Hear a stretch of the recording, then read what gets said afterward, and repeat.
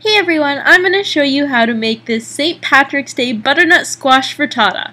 And a frittata is basically like an omelet that serves a lot of people and you don't fold it over. So I'm going to start with 6 eggs since there's only 2 of us that are going to be eating it, but you can also use 8. And I like spice, so I put in some chili powder and then just beat this with a fork until it's all mixed together. Then add half a cup of milk. Or if you're using more eggs, you can do slightly over half a cup of milk. And then as much cheese as you like.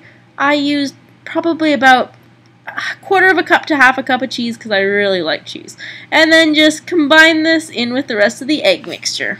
You can choose whichever veggies you want to put in your frittata. I used what I had on hand and what I like, so I just diced up some onions from half an onion and put that in a saute pan. And then for the butternut squash, I'm gonna cook it in the microwave. So the proper way to do it is cutting slits in it so it doesn't explode, but the easy way to do it is just to hack it. But be careful, don't get your hand, oop, that was close. So yeah, that's the easy way. Basically you have to cut it so the heat can escape from inside so you don't have a butternut squash bomb in your microwave. And then put it in the microwave for about 10 to 15 minutes. When it's done, take it out and it's going to be extremely hot, so that's why I'm using an oven mitt for the hand that is touching it.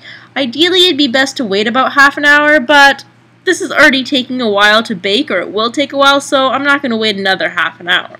But to be safest, you should wait. So then cutting up your butternut squash, when you cut it up, you can either keep the skin on and then you just have little morsels that have the skin on it. It gets soft after you cook it all, so it was fine to eat as long as you wash it beforehand, or you can kind of de-skin it and then just use the insides. So cut up as much butternut squash as you want or any other veggies that you're putting in it, and I basically put enough to line the whole bottom of a casserole dish. As you get to the thick side or the bulb side of the butternut squash, there are seeds, so you can take them out. A couple of the seeds ended up in there. They were fine to eat. So then I added the onions that are all soft now after being sauteed on the stove.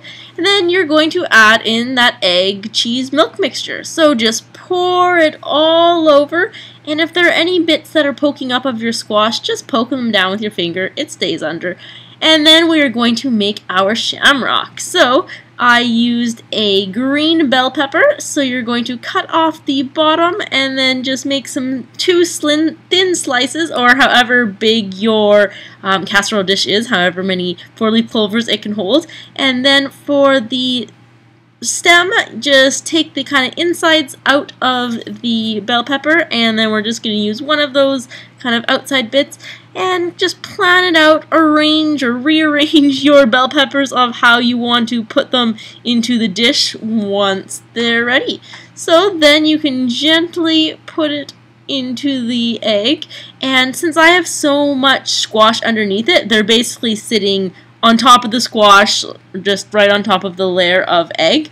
So put that in the oven at 375 degrees Fahrenheit and bake it for around 30 minutes. When you take it out, the top should be golden and it shouldn't be liquid anymore, especially in the inside. You can insert a knife in there and make sure that it comes out clean.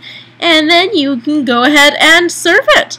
I hope you guys like this and let me know if you try it.